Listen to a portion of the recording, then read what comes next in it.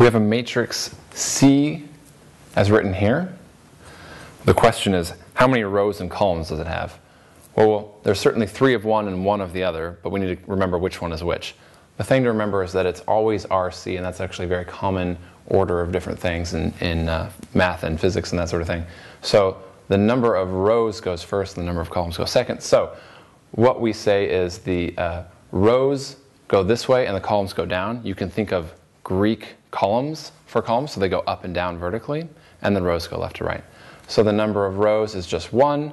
The number of columns, the vertical columns, is 3. So rows is 1, columns is 3. And that's it. And we can also think about how this is just one.